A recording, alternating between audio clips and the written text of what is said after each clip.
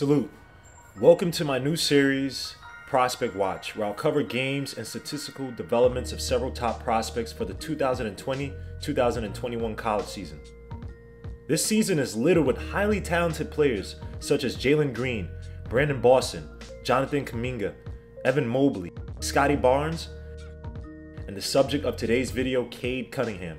The OK State freshman put up a strong 21 and 10 rebounds against UT Arlington, securing a 75-68 win. Despite a slow beginning, Cade Cunningham seemed to find his shot and touch as the game progressed. Whether it was the corner three he hit off the ball with the great form on his shot, or his savvy finishes at the cup. His game was not without flaws, however, as he generated 5 turnovers and 3 personal fouls. But let's break down some of his positives, some negatives, and a dynamic play from the young OK State Cowboy. One of his positives was his hezzy dribble and how he used it to play off his defenders' missteps. For an example, at 8:25 in the first quarter, Cade received the pass from the opposite wing as Trey Jones of UT Arlington resetted his positioning in the zone defense. Cade saw that Jones was trying to reset, hezzy dribbled for a split second, and then took Jones to the basket with his left for a finish at the cup.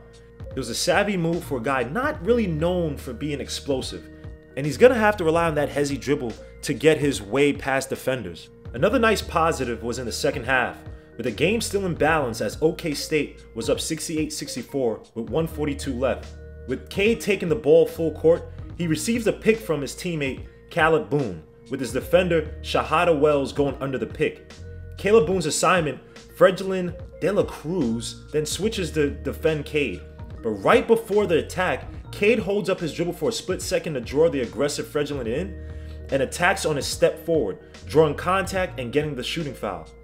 Cade's dribble drive skills may not be truly explosive, but they're the type of dribble drive moves that you see from a guy like Chris Paul, where he's always playing on the defender's missteps, and it's a skill that you can have even if your athleticism isn't up to par or it starts to wane. Now on to the negatives. Besides the slow start, which is natural and can happen to any freshman, especially in their first game, Cade seemed to struggle with not being able to blow past defenders who played him straight up.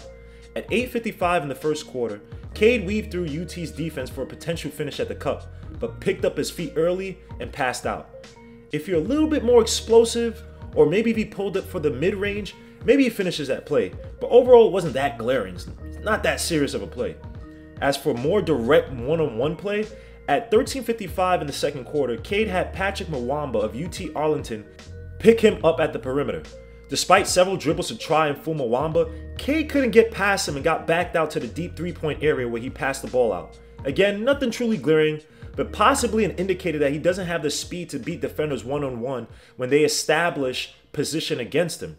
Another so-called negative came at 6:46 in the first quarter, where Cade was picked up by Mwamba at the three-point line. After putting it behind his back to create space for Mwamba, Cade dribbles into UT's middle defender in the zone and picked up his dribble with an extra step for an ill-attempted shot at the backboard that was well defended. Cade could have been better off passing off to another teammate after seeing the middle zone defense creep up into position, or he could have taken the mid-range. But again, nothing major. Guys, this is his first game. Everyone chill out. Now, for his coolest play of the game, in the second quarter around 19:25, Cade gets picked up by Patrick Mwamba at half court. Patrick fights through a pick and resets aggressively back onto Cade.